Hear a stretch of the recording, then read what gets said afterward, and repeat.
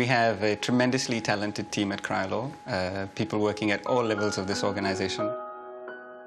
எங்கள் அப்பா அம்மா வந்து 2 பேரும் இறந்துட்டாங்க. பேரண்ட்ஸ் சின்ன வயசில் விட்டு போயிட்டாங்க. எனக்கு யாருமே இல்லை. அதுக்கப்புறம் எனக்கு தெரிஞ்சவங்க ஒருத்தவங்க வந்து ஒரு ஹாஸ்டல் எடுத்து போய் சேர்த்தாங்க. அதுலேருந்து எனக்கு எல்லாமே அந்த மேடம் அப்பா அம்மா மாரி அவங்க தான் எங்களை ஸ்தானத்துலேருந்து அவங்க தான் எங்களை வளர்த்தாங்க. 18 வருஷமாக ஹாஸ்டலில் வந்தேன். அவங்க செலவில் எங்களை ஐடி சேர்த்து விட்டாங்க. அங்கே வந்து ஏசி மெக்கானிக் கோர்ஸ் படித்தேன். நல்லா படித்து செகண்ட் மார்க் எடுத்து வந்து Cryolorன்ற ஒரு கம்பெனியில் வந்து இன்டர்வியூ அட்டன் பண்ணோம். எவ்வளோ கஷ்டத்தை அனுபவிச்சாச்சு. அதுக்கப்புறம் பயன்லாம் எங்களுக்கு ஒன்றும் தெரியல. அப்புறம் கேள்வி கேட்டோன்னே எல்லாம் ஈஸியாக இருந்தது. கம்பெனியில் ஜாயின் பண்ண சொன்னாங்க. வரத்துக்கு முன்னாடி இது ஒரு நல்ல கம்பெனி, இது இன்டர்நேஷ்னல் கம்பெனின்னு எங்கள் மேடம் சொன்னாங்க. சொன்ன உடனே எனக்கு வந்து ரொம்ப சந்தோஷமாக இருந்தது. இந்த கம்பெனியில் வந்து எனக்கு வேலை கிடச்சிச்சுன்னு. இது என்னோட சீனியர் எல்லாருமே சோஷியலாக எல்லாருமே எங்க கூட பழகுறாங்க. இந்த கம்பெனியில் வந்து மேற்கொண்டு நல்லா வேலை செஞ்சு பர்மனெண்ட்டாக இருக்கணும்னு சொன்னாங்க மேடம். ஒரு ரோட்டை கிராஸ் பண்ணுறதுனால பக்கத்தில் ஆளை வச்சு கிராஸ் பண்ணுற இதில் இருக்குது. இங்கே தான் முறையாக பார்க்குறேன். இது லேடிஸும் ஒர்க் பண்ணுறதெல்லாம். நார்மலாக இந்தியாவில் பார்த்தீங்கன்னா எல்லாமே சாஃப்ட் ஸ்கில்லில் தான் வந்து விமன்ஸை வந்து டிப்ளாய் பண்ணுவாங்க. பட் இங்கே நாங்கள் வித்தியாசமாக வந்து பண்ணியிருக்கோம். ஃபேப்ரிகேஷன் இண்டஸ்ட்ரீஸில் நாலேஜே இல்லாத ஒரு 4 பேரை எடுத்து அவங்கள ரா ஹேண்டாக எடுத்து அவங்களுக்கு இங்கே ட்ரைனிங்லாம் ப்ரொவைட் பண்ணி. எங்கள் வீட்டுக்காரர் வந்து 3 வருஷத்துக்கு முன்னாடி டெத் ஆகிட்டாங்க. அப்பா இல்லை, அம்மா மட்டும்தான். நாங்கள் 4 பேர் அக்கா தங்கச்சிங்க. வீட்டில் கஷ்டனால படிக்க முடியாமல் போயிடுச்சு. படிச்சுட்டு இருந்தேன். 10th தான் நான் படித்தேன். அதுக்கப்புறம் அப்பாவுக்கு அடிபட்டுருவோம், நான் வேலைக்கு போக ஆரம்பிச்சிட்டேன். 2 பசங்க இருக்காங்க. அவங்கள காப்பாற்றுறதுக்கோசரம் சரி இங்கே வேலைக்கு சேர்ந்தால் நல்லாயிருக்கும் அப்படின்னு சொல்லிட்டு நினைச்சாங்க. வரும்போது அவங்க ரொம்ப பயந்துட்டாங்க.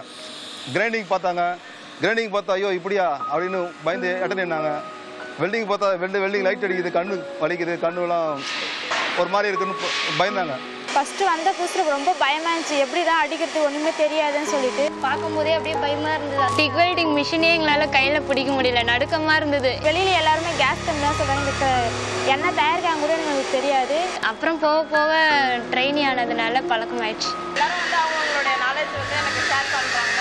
எனக்கு நிறைய விஷயம் கற்றுக் கொடுத்துருக்காங்க. டிக் வெல்டிங் அடிக்கிறேன், சாம்பிங் பண்ணுறேன். இந்த ஷேரிங் மிஷினில் வந்து இன்னும் குவாலிஃபைட் ஆகலை, ஆனால் வந்து சொல்லி கொடுத்துட்ருக்காங்க. பாஸ்கரை நான் கரெக்டாக சொல்லி கொடுத்தாங்க. அதே சமயம் வந்து ஒழுங்காக அடிக்கலைன்னா கூட டிஸ்கரேஜ் பண்ணாமல் முடியுமா உன்னால் முடியும் அப்படின்னு சொல்லிட்டு என்கரேஜ் பண்ணி ஒரு முதல்ல வந்து ஒரு லேடியை ட்ரைன் பண்ணி வெல்றாக்குறது வந்து பெரிய விஷயமா எனக்கு தோணுது. ஏன்னா நான் நினச்சி கூட பார்க்கல இங்கே லேடிஸ்லாம் வருவாங்கன்றது. நம்ம பண்ணாலும் யாராவது பண்ணுவாங்க, அந்த பாக்கி நமக்கு அடிச்சதில்லை. தேர்ட் பார்ட்டி இன்ஸ்பெக்டர் வந்து சர்டிஃபை பண்ணுற அளவுக்கு வெல்டிங் அடிக்கக்கூடிய அளவுக்கு அவங்கள டெவலப் பண்ணியிருக்கோம். டிக் வெல்டர்ஸ் குவாலிஃபை ஆகிட்டு இப்போ நாங்கள் டிக் வெல்டர்ஸ் நாங்கள் 3 பேருமே.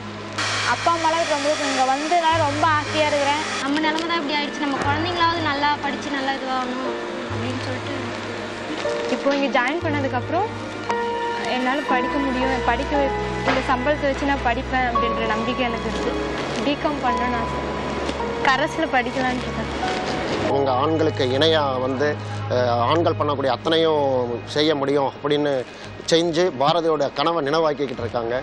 இது ரொம்ப சந்தோஷமான விஷயம். My aspiration is that everyone in the team has an opportunity to achieve whatever their ambition is within the company, whether it is an operator who wants to do a degree and later work in management, or whether it's a manager that would like greater mobility in their career to grow within the group.